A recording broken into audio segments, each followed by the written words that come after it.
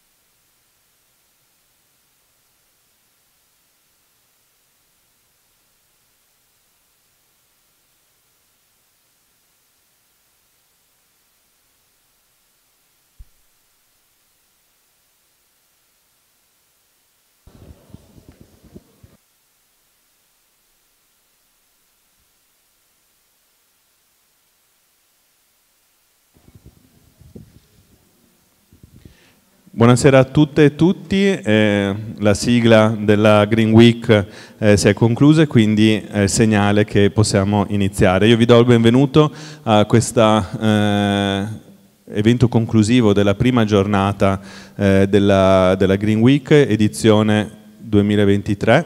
C'è una domanda già? No. Ok, ho visto che salutava e quindi credevo ci fosse già una domanda. Allora, io sono Antonio Maconi, sono il fondatore di Goodnet Territori in Rete e questa sera innanzitutto vi confermo che l'evento si svolgerà in inglese, quindi fra pochi secondi inizieremo a parlare in lingua inglese, però ci tenevo innanzitutto a darvi il benvenuto a questo incontro, il secondo appuntamento dedicato al tema dell'acqua. Quest'anno ovviamente il tema dell'acqua non poteva che essere centrale. Ieri sera abbiamo avuto una serata di anteprima con Giulio Boccaletti e questa sera abbiamo il primo ospite internazionale della manifestazione, Jan Olof Lundqvist, che è seduto qui di fronte. Prima di dare il benvenuto sul palco della Green Week, però ci terrei a dare la parola a Alessandro Bratti, che è segretario generale dell'Autorità di bacino distrettuale del fiume Po, che ringrazio. Questa serata è stata costruita assieme all'Autorità, non dico tutto il nome perché è lunghissimo, quindi do il benvenuto a Alessandro Bratti e sul palco. So from now on we'll be talking in English. Please give a round of applause to Alessandro Bratti and to the Autorità di bacino distrettuale del fiume. Grazie. That's fine. Good evening to everyone. It's a pleasure for me being here, and I really would like to thank you, Antonio, and all the organization of the Green Week for inviting me to introduce Professor Lundqvist. We have a very fruitful meeting this morning in the Water Palace, very fruitful and very useful for us. Well, just a few information about the authority, the Basin Authority. It's in Italy we have 5 authorities. It's a kind of unique body from institutional point of view because the authority, it's an institutional body between the central government and the regions. Mainly, as you probably know, the authority deals with the planning about water quality and quantity, following 2 important directives. One directive is the Water Frame Directive that take care about the quality of the water, and the other one is the Flood Directive. So following with 2 important directives. In this day, we are talking about flooding. You know, we have a very worse flood in the southeast part of the basin. We have entire territories underwater. And just a week ago, the debate was on water scarcity. So we say 2 faces, probably of the same coin. The coin is the climate change. Water scarcity is not, we consider water scarcity not an emergency, but seems more a trend connected to climate change. So we are really involved as authority for our role in planning and governance in this kind of debate. So some question and some consideration. What must we do to face these problems? Is it just a matter of building infrastructures, or we need to change something in our lifestyle? Is it possible to find simple solution to complex problems? Po Basin is likely one of the most important basins in Europe. In this area we have more or less the half of Italian economy. We run the risk to have conflict among agriculture, drinking water companies, tourism operators, and electric power producers. In the same time, I think we must create the condition for the population to live near rivers in a safety conditions. Talking of water scarcity, we have to underline the agriculture demand has increased a lot in the last 15 years. We have a huge demand compared to the amount of water available. How we can manage this? Is also in this case the technology is the solution, or we have to change our food system? We are living problems that it was supposed to find only in other continents, like desertification or salinization. We just have to think about the saline intrusions that we have in the south part of the basin. Last year, the saline intrusion reached inside the river almost 45 kilometers. That is very, very bad situation for agriculture and also for drinking water. So, I think that the title of the talk of Professor Lundqvist is particularly appropriate.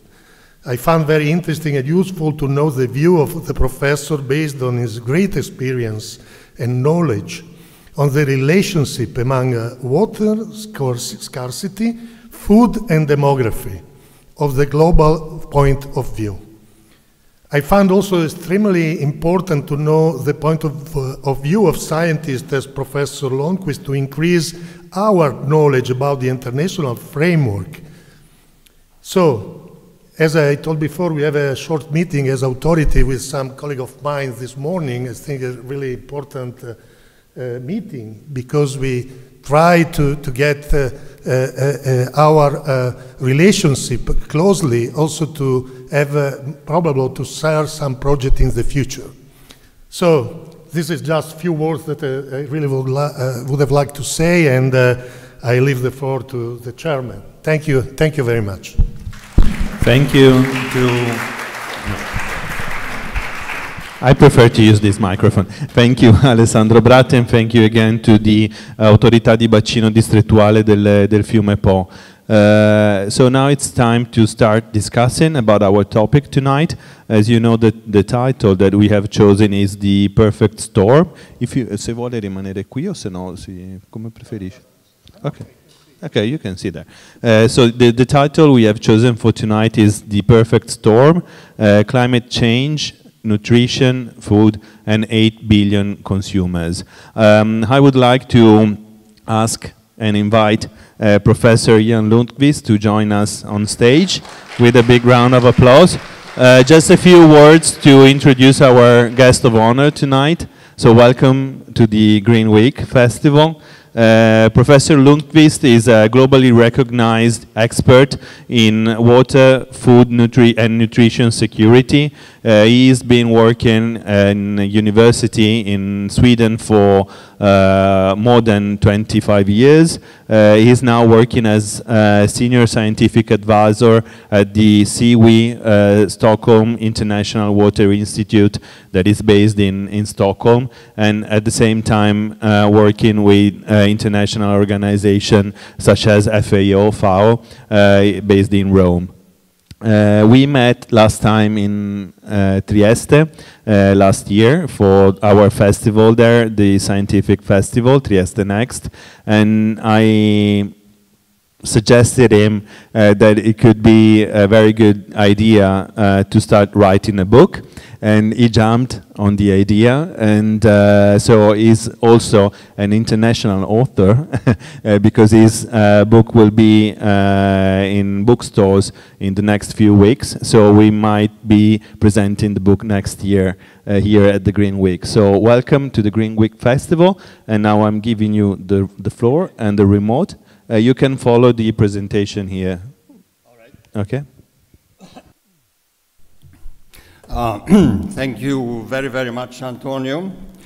Thank you. We had a very good discussion this morning, Alessandro, at the Po Authority. I enjoyed it very much for all the things that you are doing. And nice to see friends from Cibo here. We met in September last year. So this is a big honor for me to come here, and you know, it's also, as a Swede, I must say that it's a bit unusual to have a presentation at 9 o'clock in the evening. It wouldn't be that time in Sweden. But I thought also that there will not be many people at 9 o'clock. But then, you know, when my wife and we arrived in Parma yesterday evening at 11 o'clock, and then there was a lot of crowds cheating, talking and shouting, and then we learned it was football. Yeah. It's unusual. And so I thought that we don't have that competition tonight. So that's good. And so I will talk about, how do I start this?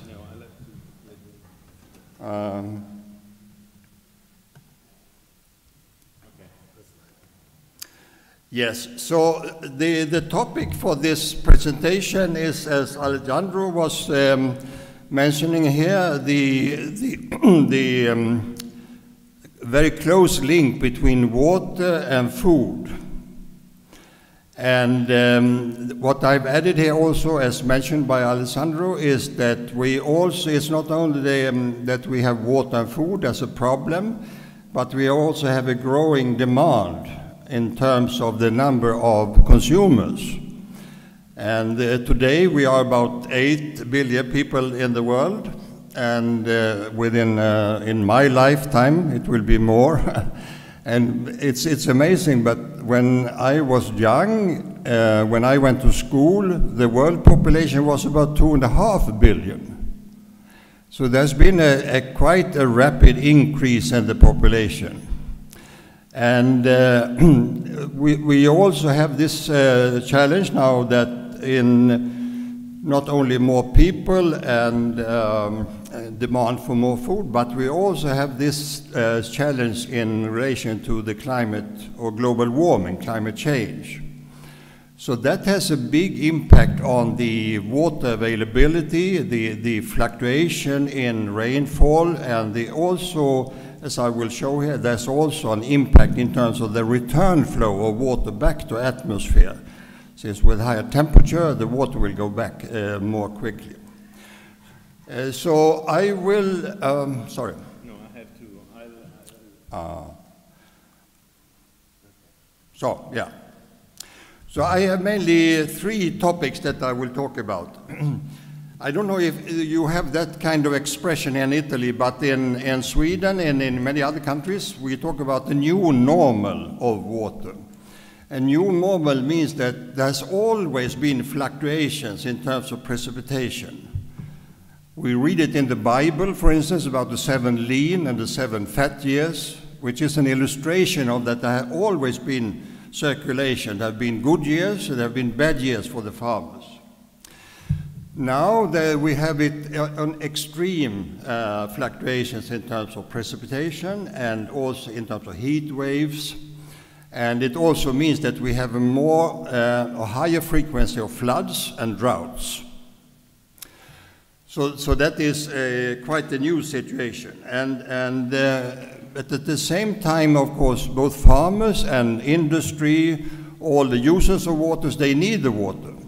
So we have, through the technological development in terms of very powerful pump sets and new different devices to lift water, to divert water, we also have a big problem in different parts of the world with a depletion of the resources. We have a lowering of the groundwater table, and we have a lowering of the reserves in the big lakes here in Italy, as well as it's very dramatic now in the United States, for instance, in the Colorado River. That's one very dramatic example.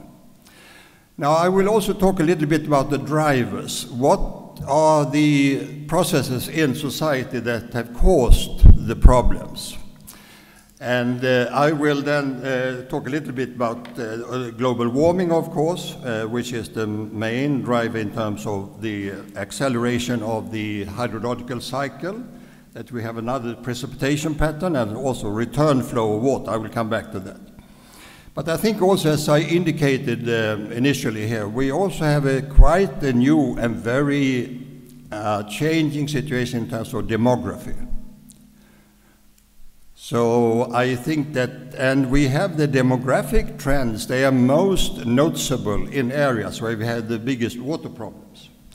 So in areas where we have plenty of water, like in Sweden, we have very little population increase, you know, it's very small. But in areas where we have water scarcity already, we have a very dramatic increase in the number of people who are demanding and who need water, of course. So I think those are the key drivers, and also, as now being discussed in the IPCC report, in the panel of climate change, the demographic situation is starting to be put on the agenda. It's a sensitive issue. The population issue is a sensitive issue, but I think that if you look upon the water problem, the climate change problem, it makes sense to look upon the drivers, because we, the people, are part of the dynamics. And then finally, I'll talk a little bit about what to do in terms of policy. Sorry? To turn this is why, like this. This one? Yeah. Okay, yeah. So then I'll talk a little bit of what to do in terms of policy, and also we have you probably have heard that some people say it's only about the political will, that the political decision makers, that they should decide, and then things would be solved. I say that what about the social will? Because if the consumers, if the people in society, if they do not comply, if they don't like what the politicians are telling them, nothing will happen. So I think there's an interplay between the political situation, the policies, and the socio-economic, cultural drivers. And then the whole complex, water, food, climate change, it's a very complex system, and all these things are interrelated. So how can you change a situation? You have the poor situation here. I mean, it's a huge system, a huge basin. And quite a number, of course, of different interests in different parts of the basin. And what's done in one part of the basin has an impact or a relationship to what's happening in other parts. So this is a very complex situation we are dealing with. Now, 4 photographs from 4 different continents to show that we are facing quite a mix of different types of problems. The first photograph on the top to the left is from Sweden.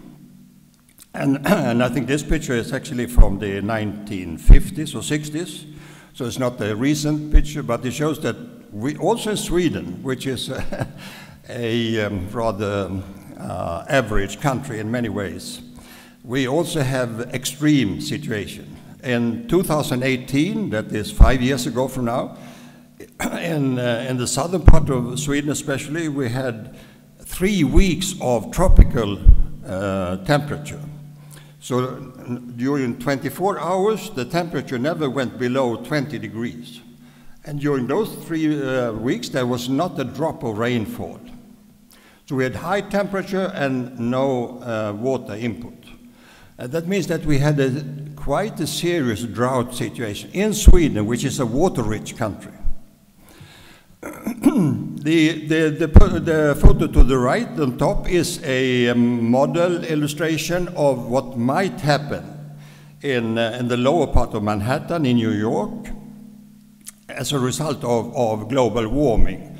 So you can see the light blue part of around the lower Manhattan are areas that are likely to be inundated as a result of sea level increase, and also storm surges. So about I think over 20% of the lower Manhattan area is likely to be inundated as a result of climate warming, of global, of an increase of the sea level. The photo to the bottom, to the left, is from an irrigation canal in South India, where I was been working for some time. And you can see this is, I think, a good illustration, because at this time of the year, there should be water in the canal going out to the different paddy fields, rice fields in this part of southern India. But as you see, there was no water. But it's also interesting to see that you can see the smoke from the chimney. In the middle of the photo, there's a factory building with some chimney, with the smoke coming out of the chimney. And you can see the permanent vegetation, the trees are green. So the drought can affect part of society, whereas other parts of society are not affected. So with the deep roots of the trees, they can suck the water from the deeper layers of the soil moisture, or the groundwater even. And the industry, they can recirculate, they can reuse the water. You cannot do that in agriculture. So that is, I think, an illustration of a serious threat to the farmers, because they didn't get the water. And it doesn't matter if you have irrigation, if there's no water in the reservoir. So, and if there's no rainfall, there will not be water in the rivers going into the reservoirs, and there will be no water in the canals either. So everything is connected to the rainfall, the temperature, and such things. Now, the fourth photograph in the bottom to the right is from South Africa. It's one of my colleagues who took a picture from a disposal of sewage from I'm not quite sure if it's municipal sewage or if it's from some industrial sites, I don't know. But this, as I think you mentioned also, that we have a problem also with water quality. And if there's less of water in the canal, if there's less of water in the system, and if there's a constant amount of pollutants coming into the water, it means that the concentration is going up. So we have a combination of quantity and quality problems, and which is, yeah, serious. No, so I'll take some water, yes, please.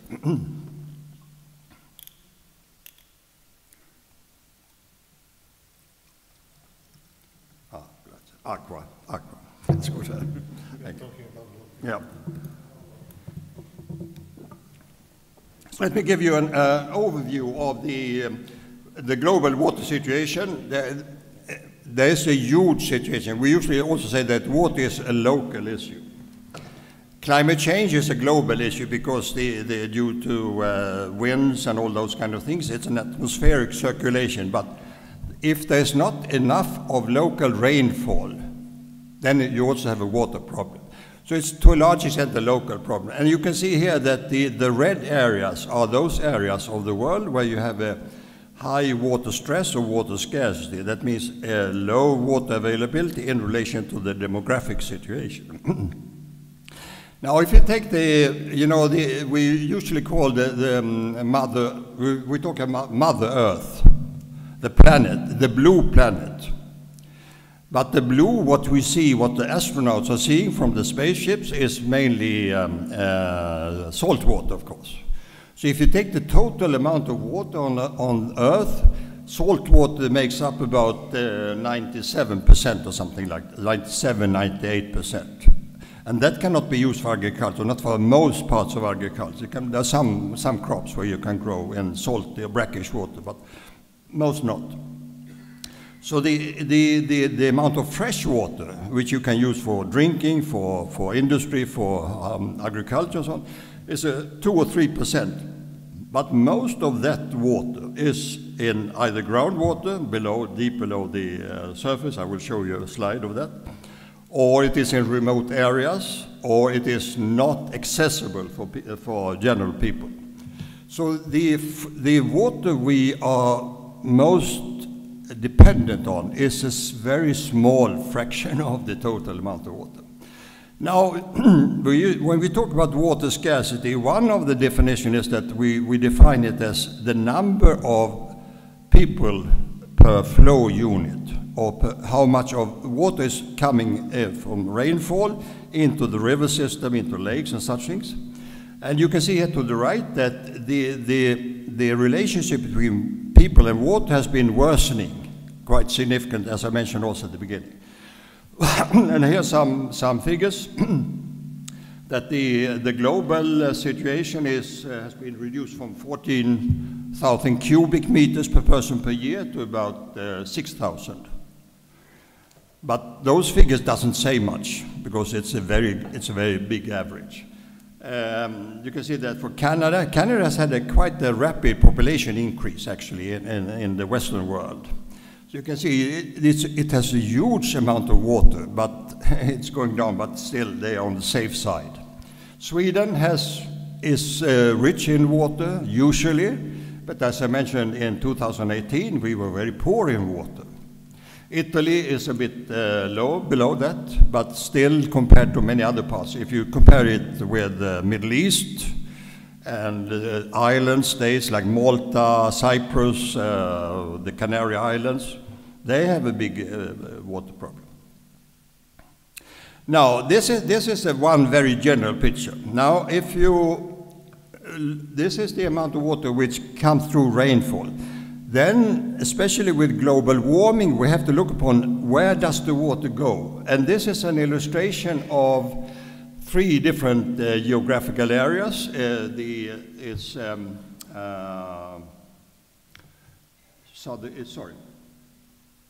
southern Scandinavia to the left, and then in the middle it is Italy or southern Europe, yes, and then to the right. Can I move this a little bit? Sorry, you have one more. Sorry, and then to the right we have an example from southern Africa. And we have assumed in this, we did this together with some colleagues in Namibia and southern Africa. So we try to illustrate what is the different types of water situation we have in Scandinavia as compared to Mediterranean countries and then compared to southern Africa. So we thought that assume that you have the same amount of rainfall. But then we looked upon the evaporative demand. That is depending on the temperature. So the temperature is much higher, of course, in the tropical region. So you can see here what happens if we assume that there is the same amount of rainfall every year, which is not the case, but just as an example. Then we assumed it would be 1,000 millimeter per year.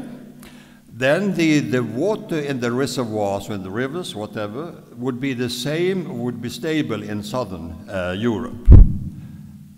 Sorry, yes, it would be stable in southern Europe, but in the Scandinavian, in Sweden, we would have increased amount of water. So there would be a filling up of the groundwater reserves and such things. And we would have to, shall we say, tap the water into the Baltic or into other water reservoirs. But for southern Africa, and that's the biggest part of the world, with the tropical climate, you will lose water gradually. So this is an illustration also of the global warming. If you have an increase in temperature, and if the rainfall would be the same, which is probably not in most cases, you would be losing water, so to speak. Now, another example, this is quite a different situation. This is the map showing the upper part of Egypt, and then you have to the left, upper left, you have Libya, and then it's Chad, and then the Sudan to the southeast. And underneath the Sahara, this is all Sahara on top, so to speak. Underneath the Sahara, we have a huge aquifer, groundwater reserves. And this large part of this is fossil water. It was water that was coming to the area through a previous geological period.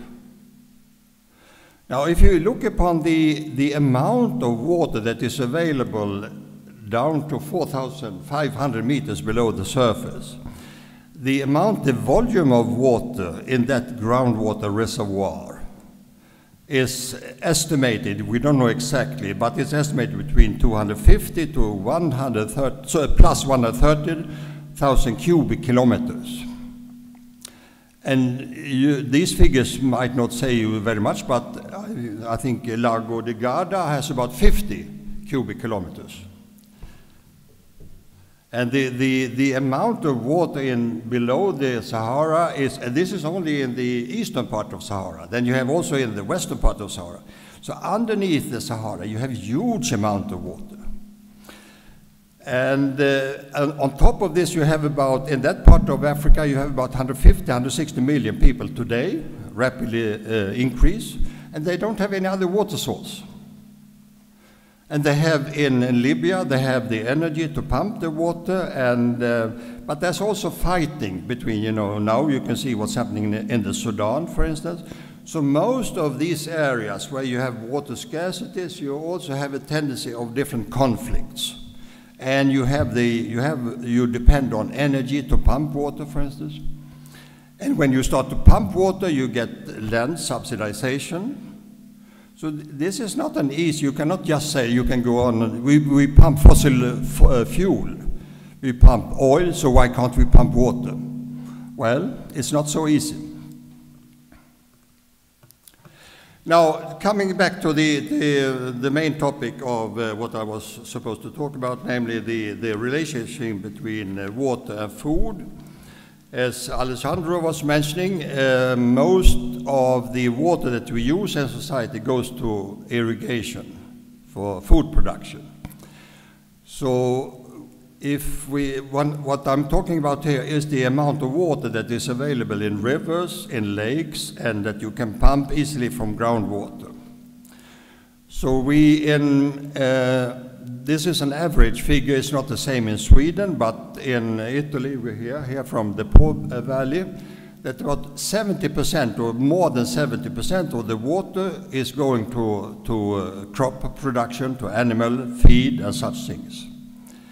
And that means that that is also what we call a consumptive use of water. So for the farmers who use the water, most of the water will go this way. It will go back to atmosphere. Whereas if you have the industry, if you have households, if you service sector, you can recirculate, you can reuse the water, time after time, if you have the proper treatment and such things. So there's a big difference, both in terms of quantity of water that is required between the different sectors of society, and the possibility to make more efficient use of the water. And the agriculture sector, I think, stands out as one of the big challenges in the future because of the huge water amount required, and also as a result of that you cannot recirculate the water. Now then, we had a discussion this morning also at the Authority, how much water is required to produce different items. We use water to produce maize or rice, but also to grow fodder for the cattle, for feed. And also, so I've taken a few examples here of how much water is used to produce 1 kilo of almonds, red meat, pork, chicken, alfalfa, which is used for fodder. And I don't know if you've seen this figure, but we had a discussion this morning about that these figures can't be true. Now, these figures are based on the assumption that if you use the water to produce alfalfa, for instance, to feed for animals, to produce 1 kilo of alfalfa, you can see here, it requires about 1.7 tons of water. So if you calculate the feed requirement, and you don't get milk, you don't get meat during the first year of a calf, so this is the amount of water which is accumulated over the lifetime of a cattle or of a animal. And so you can see that the red meat is usually taken as an example, about 15 tons of water per 1 kilo. That means if you go and buy a hamburger, which is maybe about 100 grams, it would be more than 1 ton of water, which is required to produce the feed that has gone into feeding the animals. Now that is very different from the amount of water which is required in industrial production. And I think that I usually make a distinction between the biological landscape system and the mechanical industrial system. Because in the in the urban system, you can, as I mentioned here, you can reuse. If you treat the water, you can reuse it over and over again. You can't do that in agriculture. So that's again why we have I think a big challenge in the future with the food production and water scarcity. And you need the water during a season. I mean, you have to use the water from when the season starts until when the crop is mature. If you don't get water in that period, you will have a crop failure or a reduction of the harvest. So there are differences between the agricultural production and the industrial production in terms of water requirements. Now, I think that if you, the lowest part I have, in the lowest segment of this slide, I show, for instance, the amount of water required to produce a T-shirt, and that presumes it's produced out of cotton. And to produce cotton is also an agricultural commodity which requires a lot of water. And if you compare all these figures with the physiological requirement of humans, what we need to drink and what we need for cooking and such things, you can see it's a huge difference. So water for our daily bread is the big thing. Water for drinking is vital, of course. If we don't get water, we will not survive. But if we want to have a good life with food and with different things, it's the water for the food that is the big issue. It depends. The figures that I showed here are mainly, I would say, from Western countries, from US, from Europe, and because in our part of the world we have a high productivity. Here in the Po Valley, for instance, the farmers are having good equipment. They know how to manage both water and other inputs. Now, if you go to the poor parts of the world, we don't have that kind of system. And that means that the productivity is much lower. So if you look upon a farmer in Africa or in Asia, in large part in Latin America, the productivity is much, much lower. So while a farmer in, I don't know in Italy, but in Sweden, a wheat farmer could produce at least 10 tons per hectare, or something like that. Probably the same here in Italy, I would guess. If you go to Africa, they produce maybe 1 ton per hectare, but they have the same amount of water used because they have a high evaporative demand. So that means that the amount of water that is required to produce food in the hot climate in the poor regions is much higher. And that means that the diet, the amount of food that people have in Africa costs a lot of water. So we in Italy, in Sweden, in Europe, in the United States, we can produce what we say a lot of crop per drop. We get high yields, we don't use that much water compared to what they do. So if you go into the savanna region in Africa, so they have very very low crop, very little production, but they have a lot of water use in terms of evaporation and transpiration.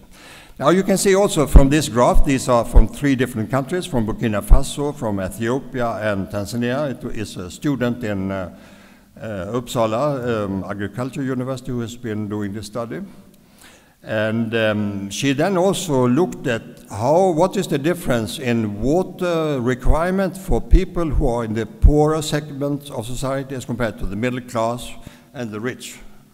And you can see here for some of the rich people, especially in Tanzania, according to this figure, there are some examples of where the daily diet, the daily amount of food that they are having on their plates could get up to 45 cubic meters per person. It's an amazing, and they don't have that water. So that's why we have a very, very tricky situation. So there is a lot of both, should we say, low productivity, big socioeconomic differences, and how do we solve this? This is a huge issue.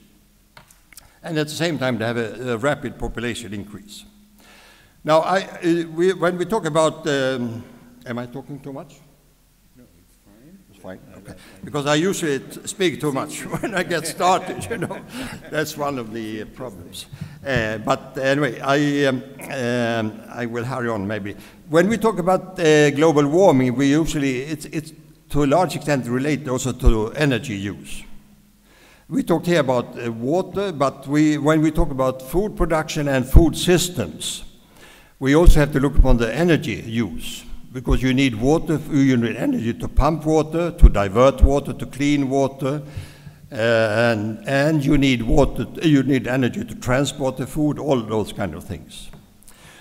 Now, when we look upon the supply chain, when we look upon the energy and water which is required to produce the food, it's primarily water which is the big issue because of this evaporation and transpiration. whereas the amount of energy that is used in production is not that high. These figures are both from the developed parts of the world as well as from the underdeveloped parts of the world. Now, if you go to the industry, to the food processing, then you see the energy sector has come up. We use very little water in the food industry because they can recirculate it, you know. But if you look then at the finest among the consumers, you have a large amount of energy use because we cook, we refrigerate, and we do different things which require energy. So the water energy nexus is quite different if you look on the production or as compared to the consumer, the end use of the food. And when we look upon the climate change policies, we have to look upon both the water as well as the energy.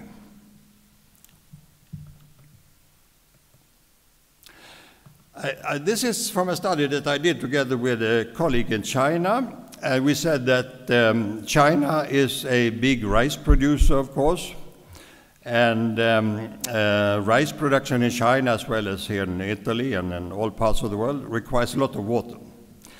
And we said that we would like to investigate how much water is used for the food that is wasted, that is thrown away. And then we looked upon all the studies that had been done in China on the food waste. How much of the food that is produced, but it's not eaten, but it's thrown away. And then we arrived at the figure at about 19% of the vegetable food, not the meat, not the dairy products, because we didn't have any studies on those kind of issues, those kind of food items. But about 19% of the food is not eaten. And then we said that how much water has been used to produce that food which is thrown away. And then we calculated that roughly 43 cubic kilometers of water has been used to produce food in vain, so to speak. Now, 43 cubic kilometers of water is actually roughly the same amount of water that's now being transferred from Yangtze River up to North China Plain. So it's a huge amount.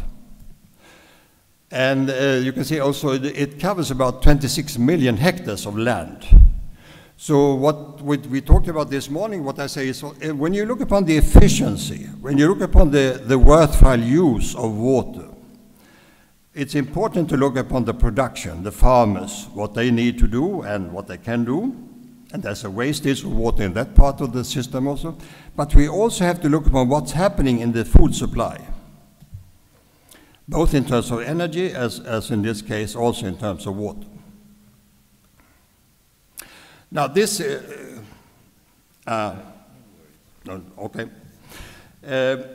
I think, as I mentioned also initially here, we have quite a challenging situation in California today. You know, in California they talk about a mega drought. They've had a drought situation for 20 years. 20 years, huh? And the economy in California is a very important part of the economy in the US, both in terms of industrial, in terms, you know, they have, as I mentioned here, they have IT, AI, Hollywood, they have all types of industries, of course. And, but they also have a huge sector of agribusiness. Big farms, which are very effective. They're very efficient in how they use the water. They have different types of technical devices. So they are very careful in not, shall we say, wasting the water. But still, by the sheer size, they use huge amount of water.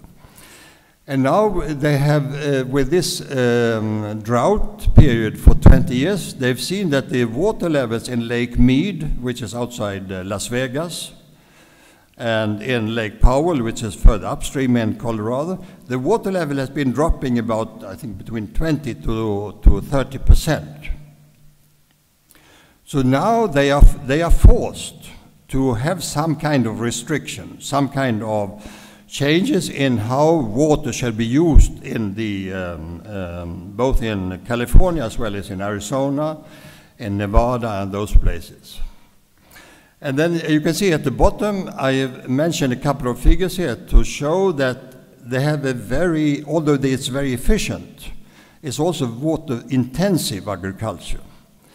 So according to the calculations that have been made, one single almond, one dry almond, has required about 3 to 4 liters of water to produce.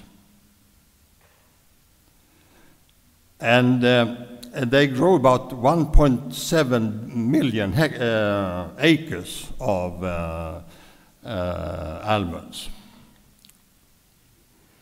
And then alfalfa, which they use for fodder for cattle, is also very water intensive. As I mentioned before, about 1.7 tons per kilo, something like that. It's about 1 million acres. And that grazing is mainly then irrigated. In Sweden, we let the animals graze on rain-fed areas, but here they have to use irrigation. So roughly 80% of the water use in California is imported water from Colorado, but the agriculture sector is only contributing about 2% of the GDP of the California. So now there's an ongoing discussion about, because they have to cut down the quotas for water allocation to different sectors. So now they're talking about which sector, which part of the system should be getting less water. You can imagine it's not easy. They have tried with legal systems. It's very complicated. And now I was reading recently that in Arizona and the desert areas, Saudi people are buying up large pieces of land and with the water rights underneath the land. And they also use that land to cultivate alfalfa.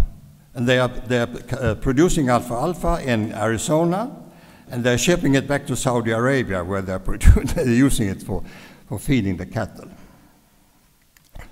So the world is a bit upside down. So then what to do, and who will do what? Before I go into that, I'd like to take 2 slides here. One, which is, I think, is a very nice illustration of the, should we say, the policy or the political dilemma. It was a saying by Jean-Claude Juncker when he was the chairperson of the EU. He said that we know exactly what needs to be done, but we don't know how to be re-elected once we have done what needs to be done. I think that's a good illustration of the, because if you don't have the acceptance, social acceptance, then it's very difficult. Then another slide here to show that this is outside the Swedish Parliament last August.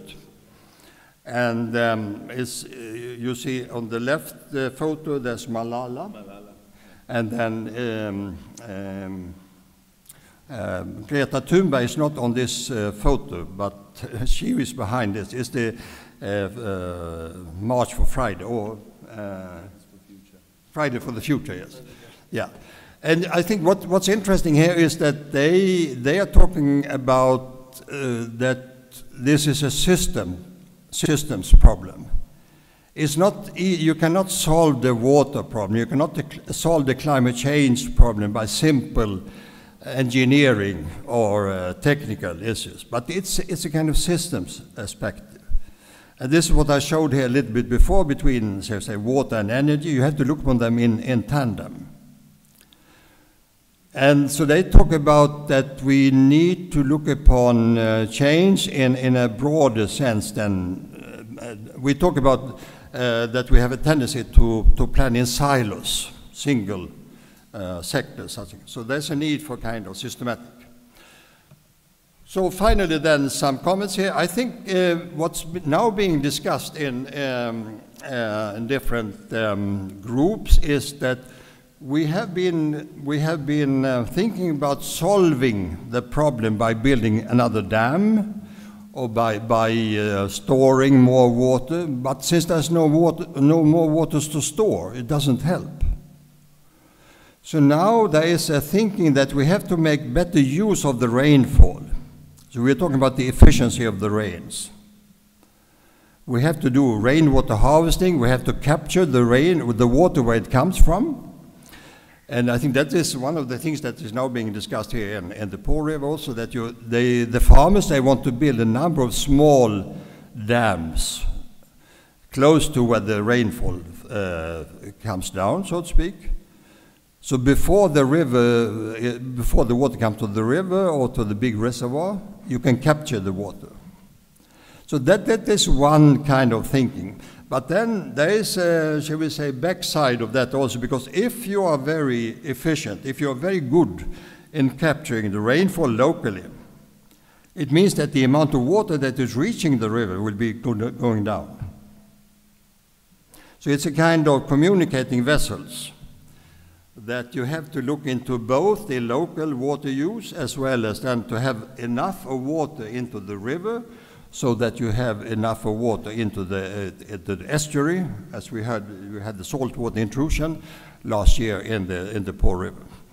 Then I think also that we have to also, there must be some kind of system whereby the policies, the political decisions, they must be aligned with the social dynamics.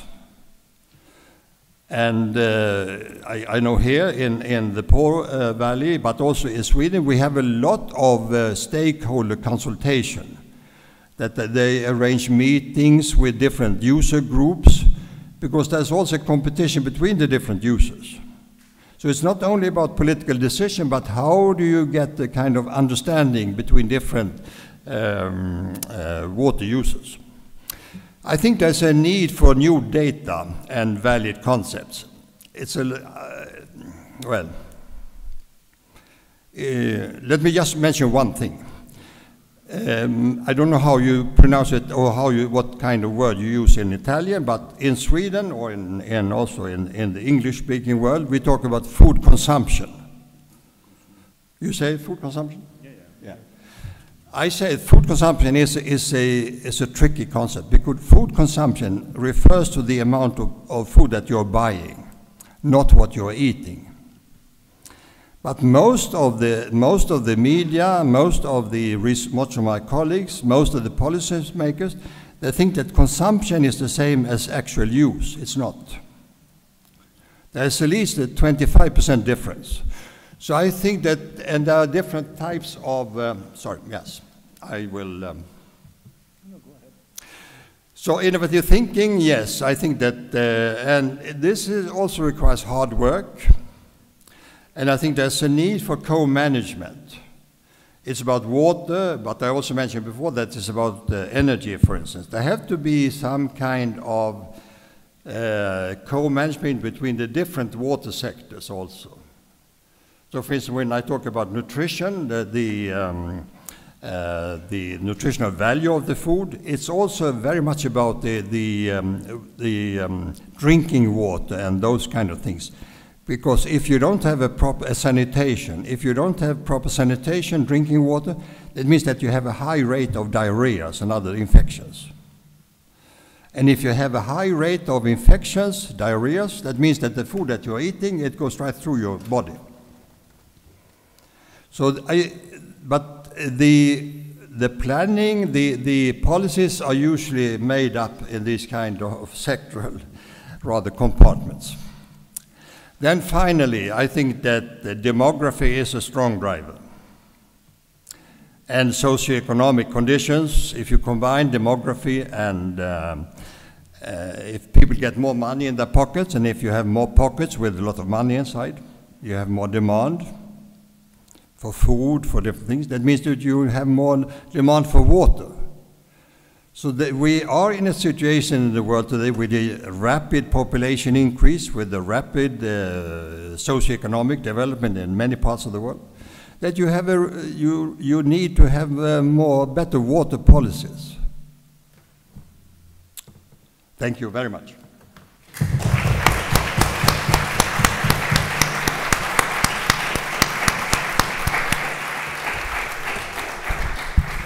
So thank you, Professor Lundqvist, for your very comprehensive overview on the issues that, on the issue of water that we are facing right now. We only have basically 10 minutes left for the event tonight, so I will go straight to the Q&A session. So if you have any contribution, question or whatever, just raise your hand. Andiamo direttamente alla parte delle domande, quindi se avete delle domande alzate la mano, e se avete anche, immagino di no, però se ci sono questioni con la lingua potete dirla in italiano e io le la traduco, quindi non è un problema. Quindi se ci sono domande iniziamo subito. Prego, arriva il microfono. So let's say that in the future we have an abundance of energy. How can this help the water situation? How can improve, let's say, can this help? If we have an abundance of energy in the future, yeah. Will it improve the water management situation? I think, yes, I think that, as I tried to say also, we need the energy for different, I mean, we need the energy to pump water, to divert water, but also for treatment of sewage water. So I think that is one of the, I think we are in a situation where the water quality is a big problem, both in urban as well as in rural areas. But in urban areas, I mean, there I think the energy is it's quite essential, of course. But then as just as an example, for the sandstone aquifer underneath the Sahara, in what's it called? Underneath the Egypt, the Sudan, so on. They need, of course, energy to pump the water, and you can, if people don't have the water there, if they don't able to live there, they will come to Europe.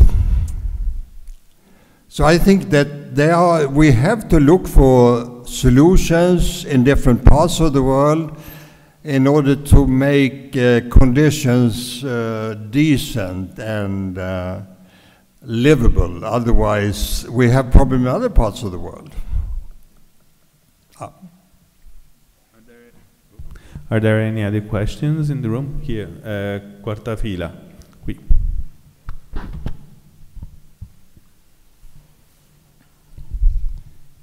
In your opinion, what is the most important daily attitude that we should have to improve our sustainability? Like what can we do? Basically, it's what can we do as citizens on a daily basis in order to improve the water issue and to solve the water issue and improve our sustainable approach. Yeah, I think it's it's important, and important issue, certainly, because I think we as citizens, as consumers, are important in different contexts. And I think for me it makes a lot of sense to think about food habits, because we have a lot of food that is wasted and and we have a problem with overeating. So according to my calculations, roughly the usual figure about estimates of how much water is lost or wasted, lost as a result of technical problem, transport, storage, such things, but wasted in terms that we are throwing away food. The official or the general estimate is 1/3.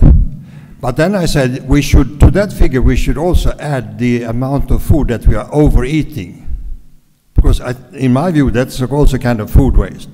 And if we add these, about half of the food that is produced is either lost, wasted, or overeaten. And that is a huge amount of water, a huge amount of energy, quite a significant part of the climate change issue. So I think, but the problem is, of course, that, I mean, we are 8 billion, and it's difficult to organize it's easier to organize water management in if you have a fewer number of people involved.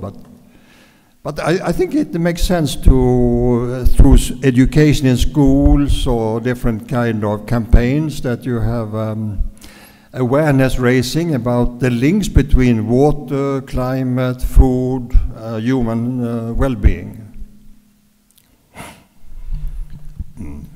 C'è una domanda là in fondo.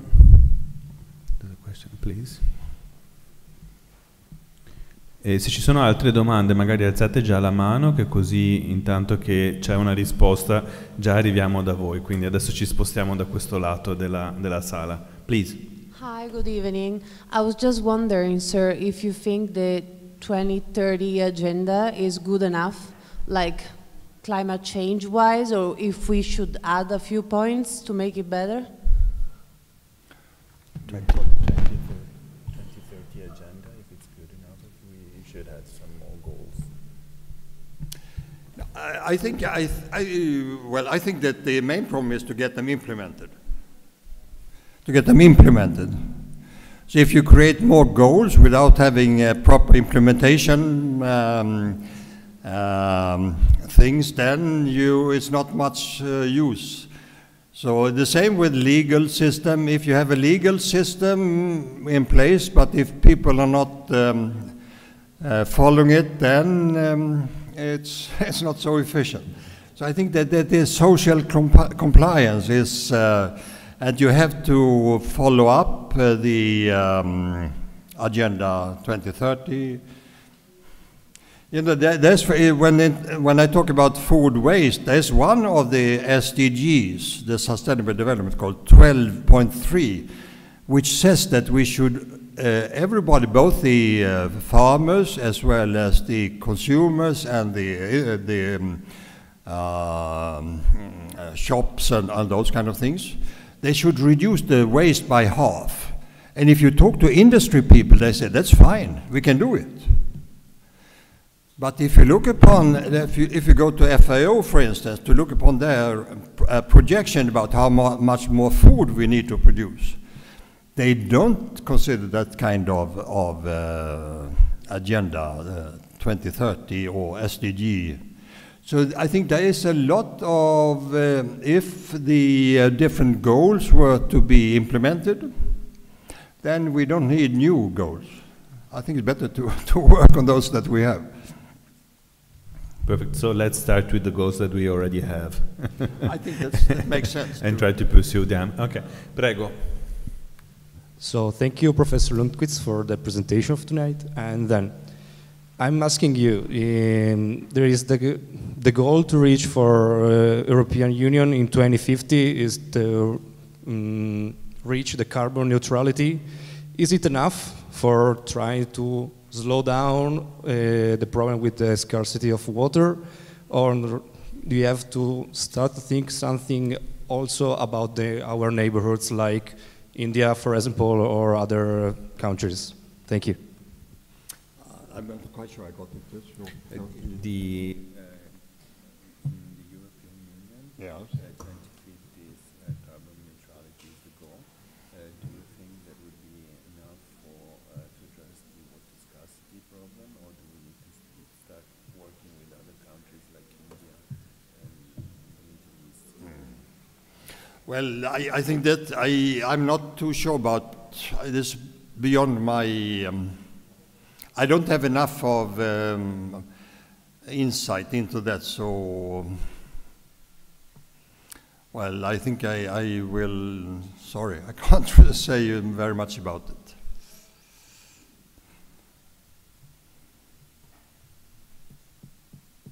So let's move to the last question over there.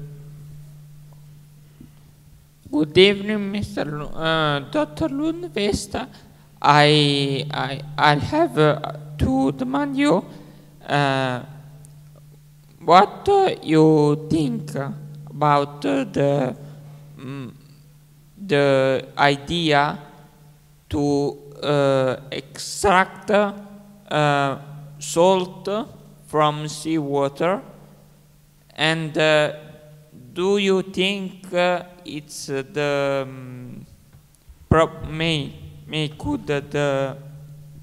could make the best process to have water?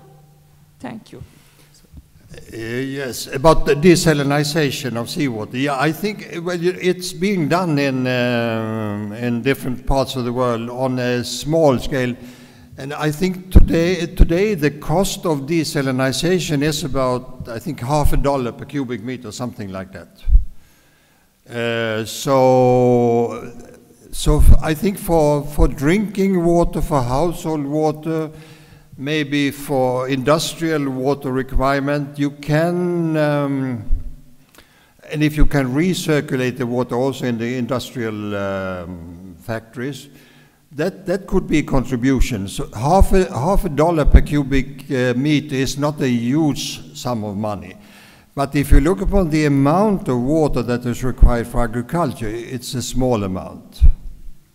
So I think for food, it's not a solution.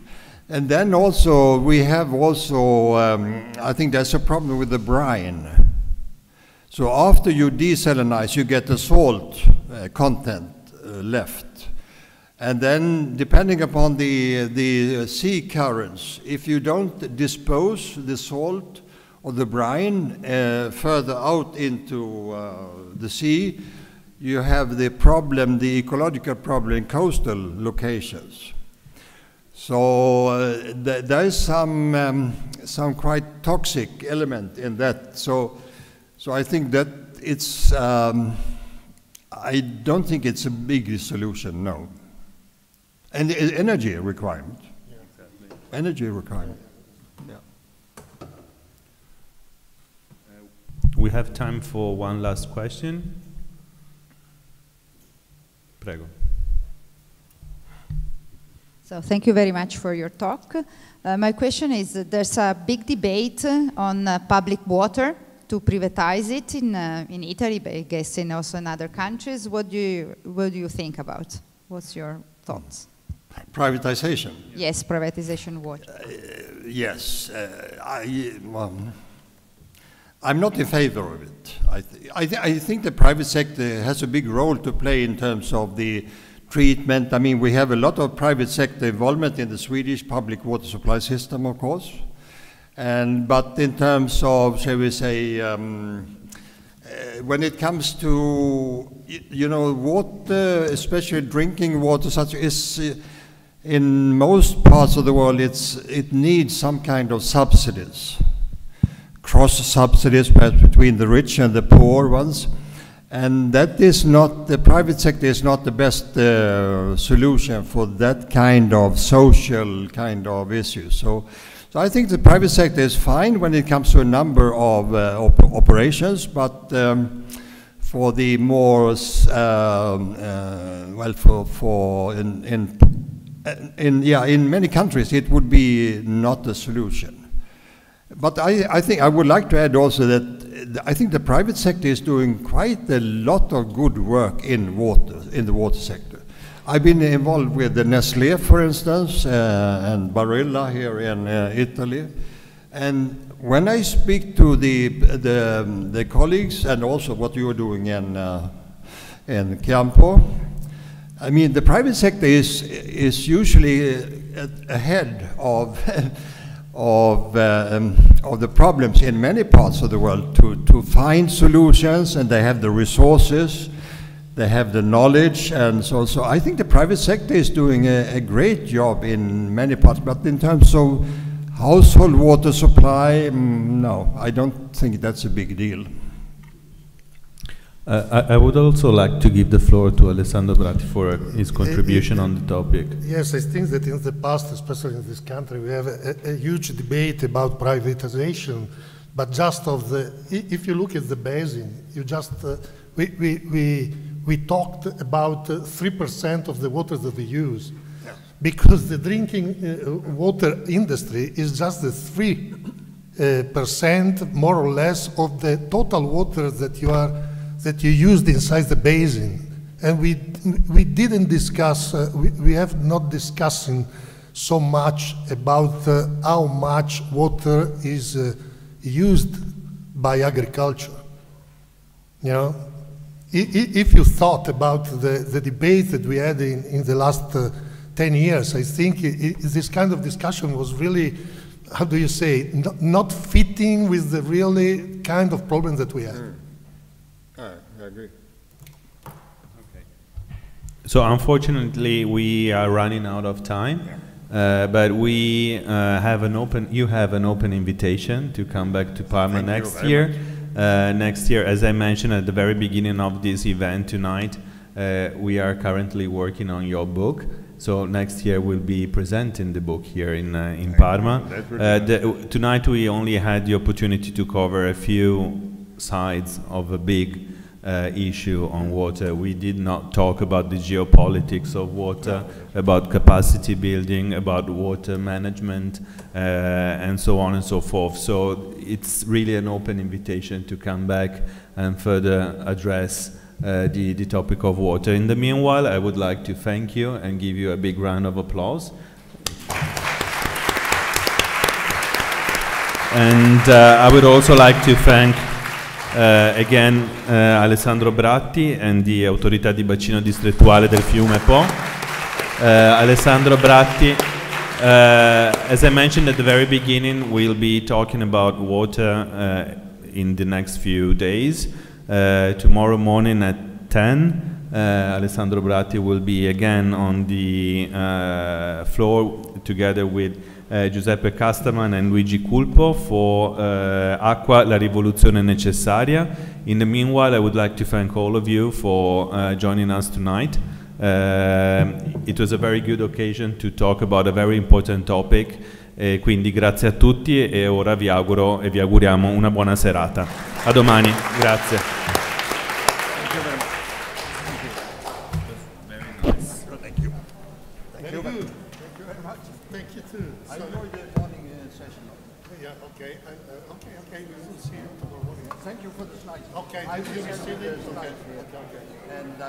You have received the synopsis of the book?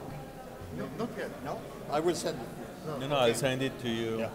I didn't want to share it with too many people. You know, in Italy, we're actually meeting on Sunday to work on the draft. Yeah. And then next week I'll send you the synopsis. Fine. Okay, thank you so much. And maybe you may add something on the